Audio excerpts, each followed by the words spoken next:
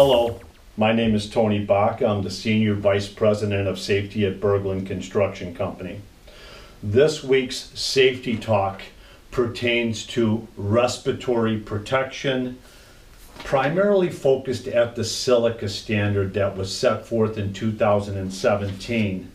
The reason for the standard changing in 2017 was because at one point in time, the permissible exposure limit was at 250 micrograms per cubic meter of air over an 8-hour day, and the new rule decreased it to 50 micrograms per cubic meter in a day, which was a decrease of 80% of allowable silica dust in the air.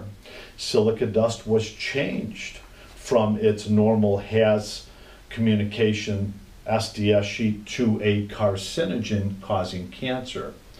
Many construction workers, they claim as many as 300 a year die of silica dust chronic conditions, and another tens of thousands have respiratory issues from silica dust.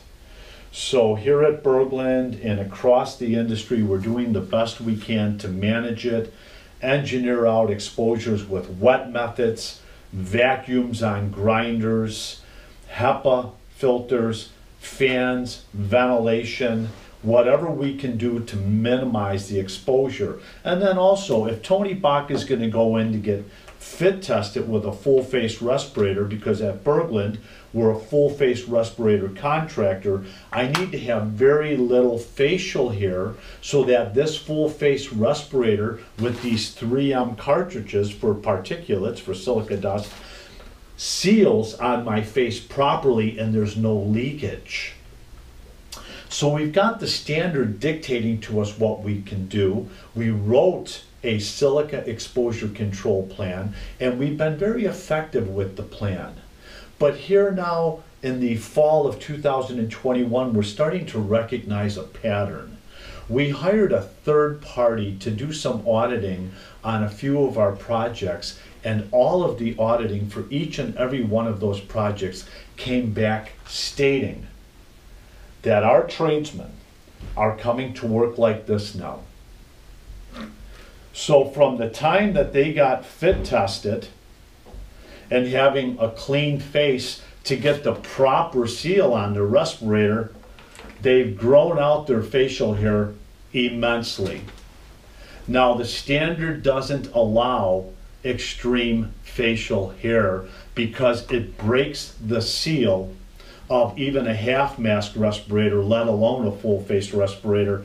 And those tradesmen that are growing out this facial hair are exposing themselves to silica dust, which once again is a carcinogen and causes cancer.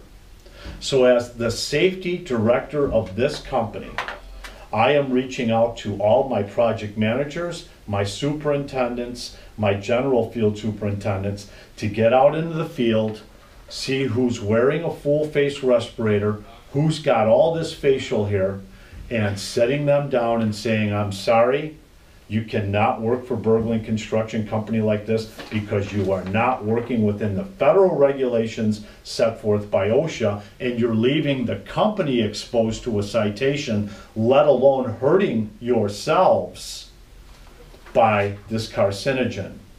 I need all of us to step up to the plate and address this. That's why this video is being made. This is becoming an issue on multiple jobs, even geographically speaking, as we expand into other states.